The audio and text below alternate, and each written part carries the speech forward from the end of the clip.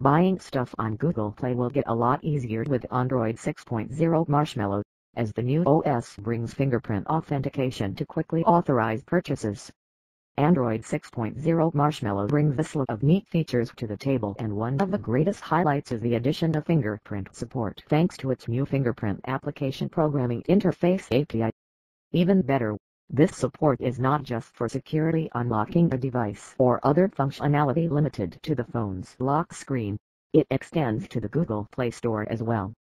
With the latest version of Google's mobile operating system, users will be able to authorize Play Store purchases with their fingerprint.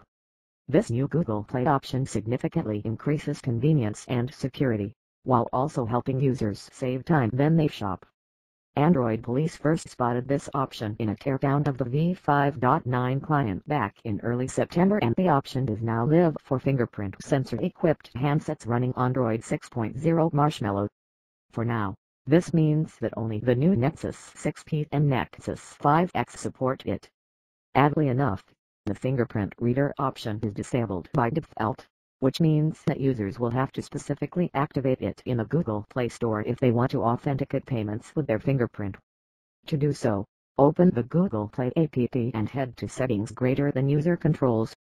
The second option under User Controls is called Fingerprint Authentication and has a box that you can tick on or off to activate or deactivate fingerprint authorization for purchases.